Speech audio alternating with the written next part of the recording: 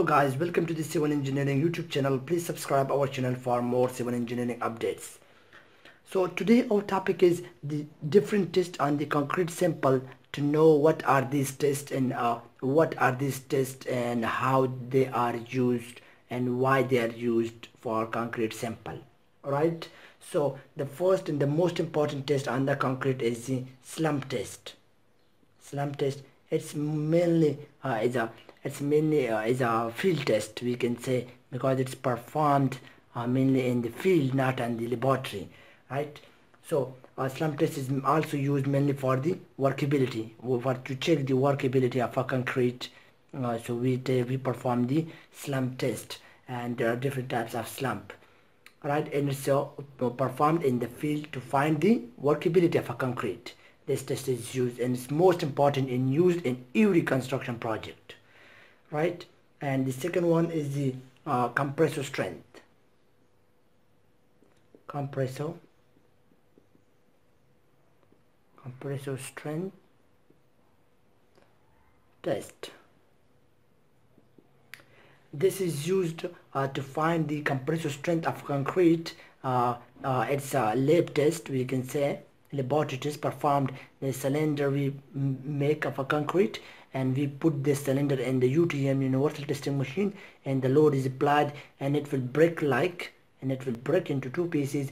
So we call this that we perform the compressor strength on a concrete. And each construction project you must perform this test before the execution of your project, right? The third one is the water absorption test on concrete. Water absorption test on the concrete. This is also a very important test to find the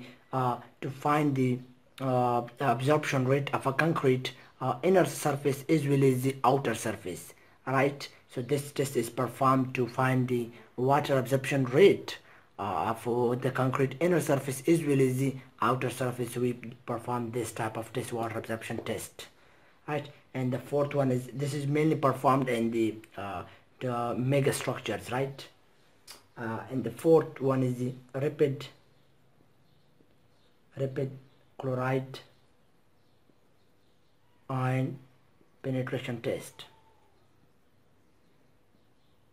This is also very important test, especially for the mega structures where a huge construction is going on. So we perform this test on the concrete, and this test is used mainly for the durability of concrete, to check the durability of a concrete, whether a structure will be durable or not.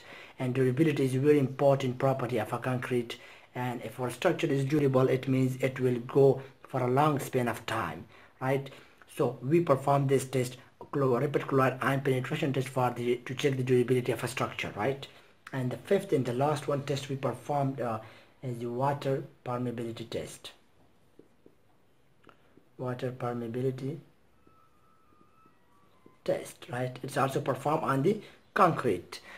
So these were the commonly used tests on the concrete sample, whereas the slump test is mostly used in every construction project, and the compressor strength is also used. These two tests are really important, and you will see in every, either is either is a small construction project or mega construction project, you will see that the both tests are performed in the laboratory or the field. And there's a water absorption test. It's also performed to check the absorption rate of the concrete, inner and outer surface of the concrete. And the rapid chloride test is also performed to check the durability, and the last one is the water permeability test. So these were the most important tests performed on the concrete in the field as well as in the lab, right?